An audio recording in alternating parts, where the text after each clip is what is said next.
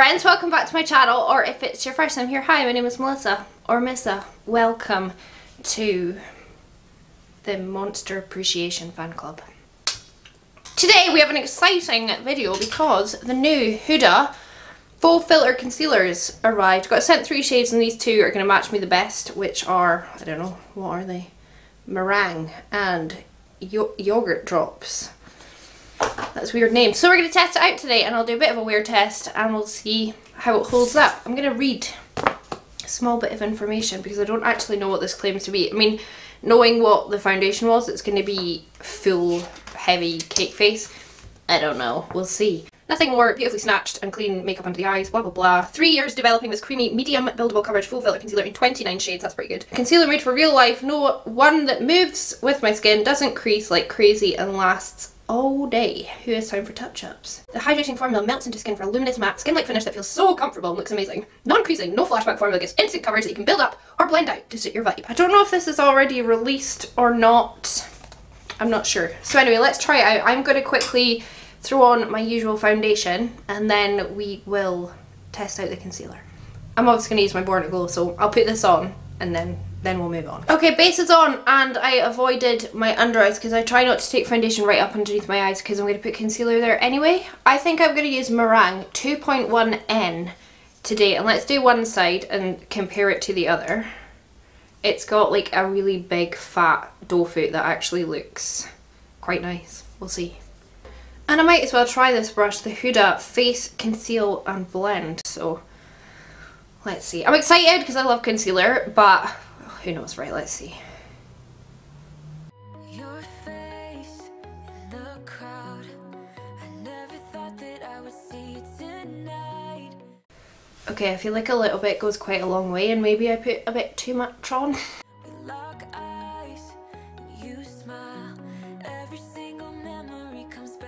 Okay, I'll just blend it out with my sponge. Well, there's a huge difference between this under eye and this under eye, isn't there? I mean, that looks lovely. It looks really bright. That looks really nice, actually. I hate, by the way, in case you're wondering, I hate the foundation. It is not my thing. It's so heavy and cakey. It looks terrible on my skin.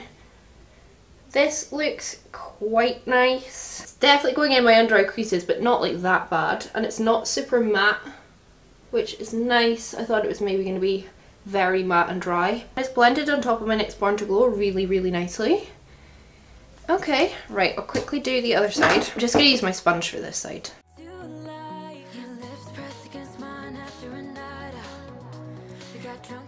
Okay, being honest, that looks really, really nice. I actually really like how that looks. This is the kind of makeup like base I would do if I was going on a night out or like out for like a special occasion or something. I wouldn't usually be this heavy. Not that it feels heavy, it actually feels really pleasant. Let me zoom you in closer so you can get a good look at the under eyes and stuff. So you can see like I have like creases under my eyes and it is sitting in them a little bit, but it doesn't look terrible. And when I powder that down, that should disappear quite a lot, but like on the rest of my skin, it does look really, really nice. I've got very normal skin, normal to ever so slightly dry, if you're wondering what my skin type is, but I'd say very kind of normal. I've been quite blessed with my skin, and it's the only thing I've been blessed with physically, but there we are. Nice boobs, maybe. Anyway, that's what it looks like up close. Let's powder it down and then see what it looks like with a bit of powder on. See if I can not get any creases under les yeux. How do you say it in French? Les yeux. Yeah, the more I look at it, the more I think my skin actually looks bloody fantastic, to be honest. I might as well use my Huda powder in Sugar Cookie. If you haven't tried the Huda powder before, it is really nice. It's very, very finely milled. I've used it, I think, ever since it launched. And I've always enjoyed how it makes my skin look, but we'll see like if it goes well with this powder or not. And just so you know what I'm using, I'll use my Maybelline Superstay powder just for the rest of my face, just in case you're wondering like what I'm going to set this all down with. Powder on top I think actually looks really nice. It doesn't look bad at all. My under eyes, do they look baby, new and fresh, no, but I do have makeup on under there. Do you know what I mean? I don't think they look bad at all, considering like I'm 31, I have lines under my eyes. It's always going to be the case. I think that actually looks really good. Doesn't look any different to like my usual routine that I really enjoy.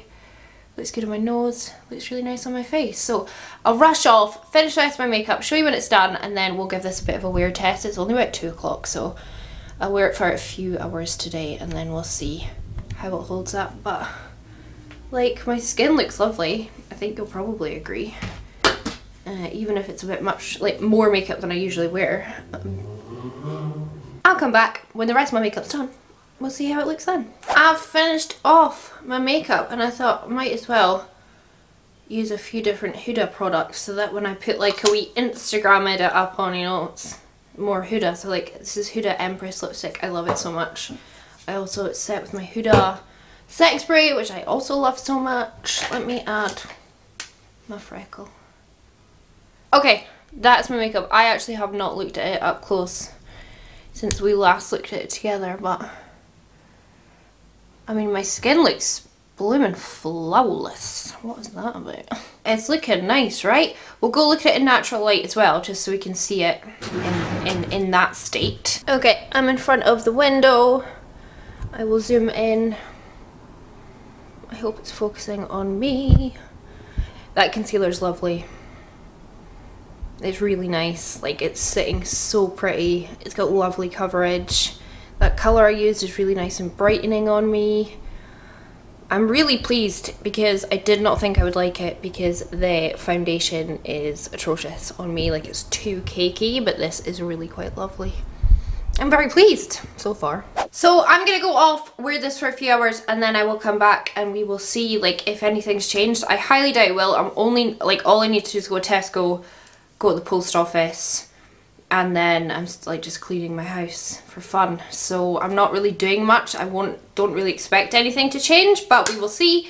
So I will come back a bit later on and we'll see. It's only about 2:30 or something just now. So I'll come back and we'll see. Friends, do you remember the last time I did a review and then I went to the pub and I got really drunk and I couldn't fit? Well, I've had like 2 bottles of wine. But I'm determined to finish this review whilst I'm here, and I've got to be honest, right? My makeup still looks so good. Apart from like around my mouth, like it's completely settled into my smile lines. Like so bad. But like under my eyes, that looks just as good as when I put it on. And by the way, the time is 8:05. So it's longer than I meant to be doing this. It looks good on my forehead, it looks good under my eyes, it looks good around my nose.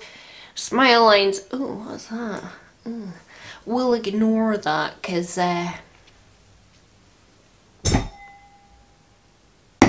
wine. I'll be honest, right?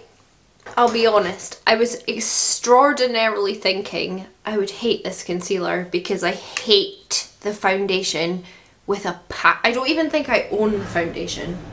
Nope, I don't have one Huda foundation. Nope, that's NARS. I don't even own Huda foundation because I hate it so much. It is so cakey, it is so full coverage, it is so heavy. And like, it's just not what I like. I know other people like it and that's cool. But I really dislike it. But this concealer, so far, is the tits. Good coverage, is not cakey, looks really good under my eyes. And you saw how much powder I put under there. Like, I really baked. And it looks really good, so I've got to say I'm really impressed. I'm not saying like run out and buy it because it's probably very expensive, but if like Huda's something that you really like, if this sounds like something you're into, then maybe go and buy it. I'm just saying, it's only my opinion. What can I do? So I'm going to end this review here. This product will be used in upcoming tutorials. We'll keep trying it, but on first impressions, I think it's really good and I would recommend it upon first impression. Anyway, I'm going to piss off. Thank you so much for watching. I hope you enjoyed this video. If you did, give it a thumbs up, leave me a comment down below and subscribe if you haven't already. And if you want to become a sausage and join the sausage family, the Patreon family, the link is down below. It's a great time and I'm going to piss off and continue to drink wine because it's a Friday night and to be honest, whatever. So I'll catch you on the flip side. Bye! Disgusting.